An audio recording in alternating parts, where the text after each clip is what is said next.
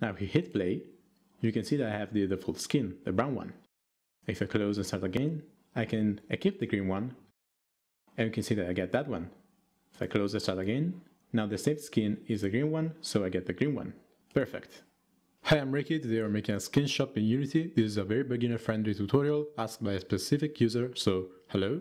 We started by making some very simple UI, and then we see how to make skins, how to equip them, how to save them, how to buy them, and so on. Alright, so let's start. I'm in an empty scene. I've only imported some sprites for the skins that we're going to use, and Text Mesh Pro.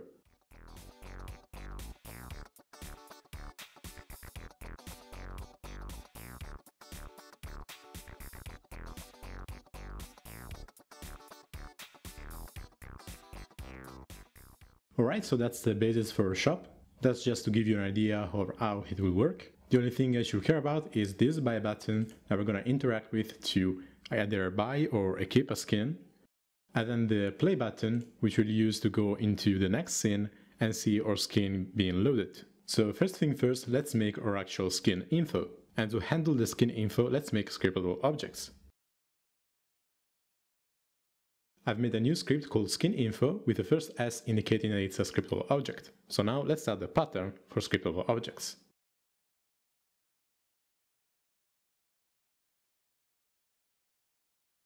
In here, let's make an enum for the IDs of our skins. And we also made an instance of that enum. Now let's also make the sprite of our actual skin and an int to tell the price.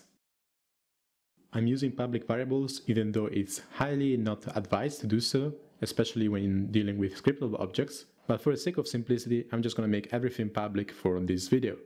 Alright, we're actually done with this script, so now we go back to Unity and let's make a skin. So right click, create new skin. The enum is already right, brown.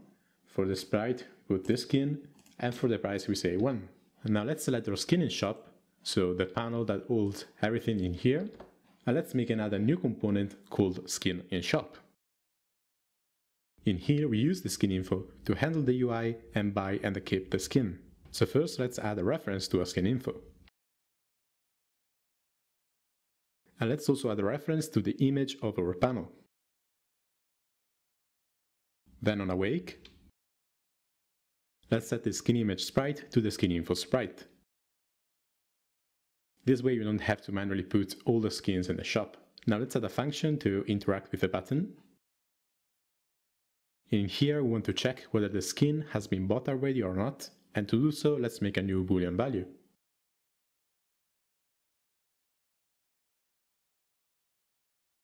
Alright, let's see first how to buy our skin. To buy something, let's first make a very simple transaction system. So let's go back to Unity. I'm going to make a new empty game object for manager, separated from the others. And in here, let's make a new component called player money. In here, let's put a value for the money and a boolean function to remove money. We simply compare our money to the money to remove, and we remove from it if we can. And if we do so, we return true, saying that the transaction was successful. Alright, back to skin in shop. Now we can call the player money script, and normally we would use a singleton because it's a single script, but for this tutorial I'm just going to use find object of type. And for the price, we take our skin info and we put the skin price. We use this function in an if statement, so we know if we have successfully bought the skin or not. And if you do buy it, we change isSkinUnlocked to true. Finally, we also want to save this value in a PlayerPref, because if a player has bought the skin once, you don't want him to buy it twice, he has to close and restart the game. So let's call PlayerPrefs, and let's use setInt. For the key, let's use the skin info's ID. And we set the value to 1 to indicate that it has been bought. Finally, let's also add a reference to the text of our button, so we can change it to say equip instead of buy. We can just take this and change it here. And because we want to check whether the skin has been unlocked or not, also on awake, so whenever we start the game, let's make a separate function just to check whether the skin has been unlocked. And in here, we call the PlayerPrefs and we ask for this same ID. If we have the PlayerPref, we simply copy this action right here.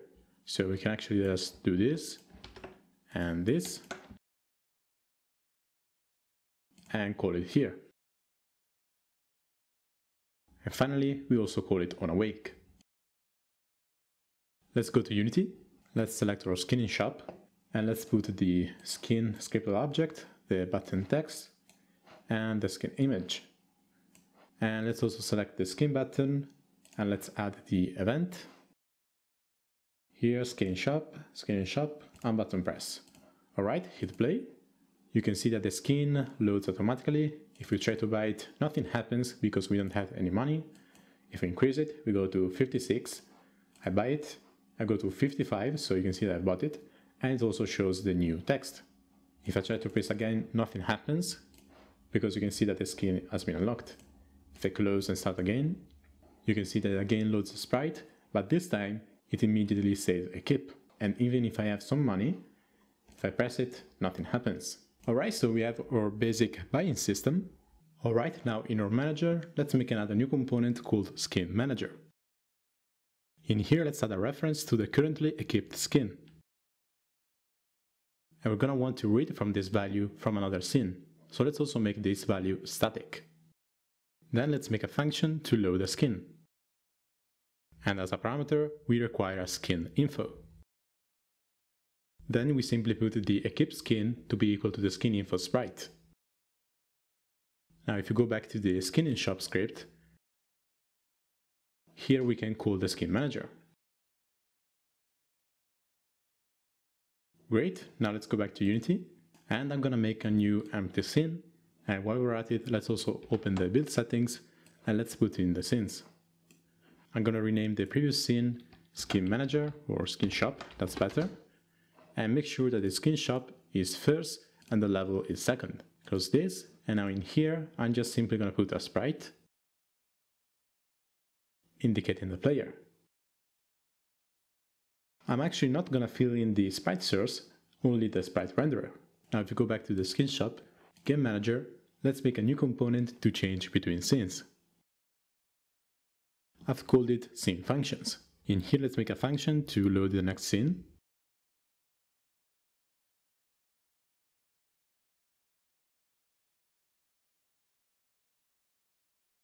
This is a pattern that I usually use in my game. I'm simply calling the scene manager and then I'm loading the scene by getting the index of the current scene and adding to that a parameter that we require in the function.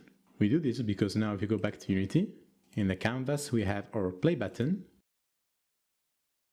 We change the event to get the game manager, scene functions, change scene by adding index. And to load the next scene, we just say 1. Now if you go back to the level, in here let's add a new empty game object. I've called it Skin Loader because in here we're just going to make and add a new component called Skin Loader. In here we add a reference to the player by using a sprite renderer. And on awake, we take the sprite renderer sprite and we set it equal to the skin manager's equipped skin. Because equipped skin is a static value, we don't need a reference to the skin manager. And also we don't need to hold the skin manager script from one scene to the other. Static values get saved between scenes. Now back to Unity. Now in the skin loader, we just put the reference of the player. And if we go back to the skin shop, we can test it. This time, if I press equip and I hit play, you can see that the sprite renderer loads the brown sprite. Alright, so let's make other skins. In the assets, I'm simply going to duplicate this and change the values. Make sure that the enum is equal to the sprite. Now in our canvas, in our skin in shop, we can just duplicate it and change the skin info.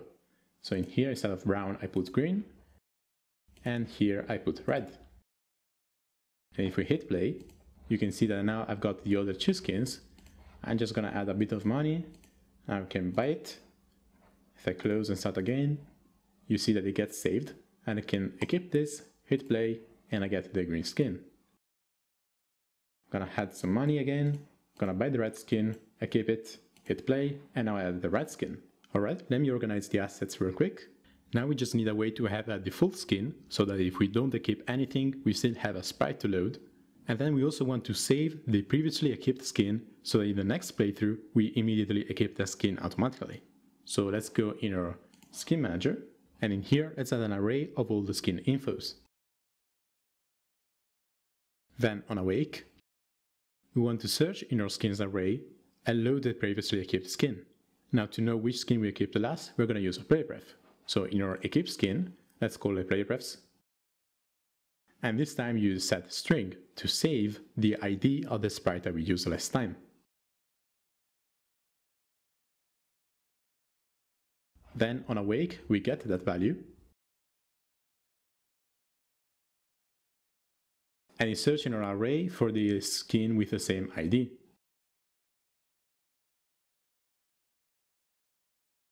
And if we do find it, we simply equip the skin. We also want to make sure that the skin that we're looking for is not null. To avoid this, we can just put a default value for PlayerPrefs. In here we can just say this to use the brown skin as the default one. So now if we go back to Unity, select our skin manager, lock it down, and put all the skins in the array. Unlock it, and now if we hit play, we get all our skins in the shop, but now if we look at the game manager, we also get all the skins here in our array. We have to make sure that they are the same skins, although the order doesn't matter. Now if we hit play, you can see that I have the default skin, the brown one. If I close and start again, I can equip the green one, and you can see that I get that one.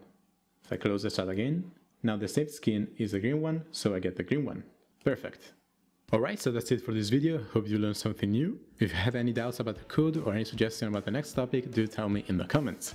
If you like this content, please like and subscribe, and I'll see you next time.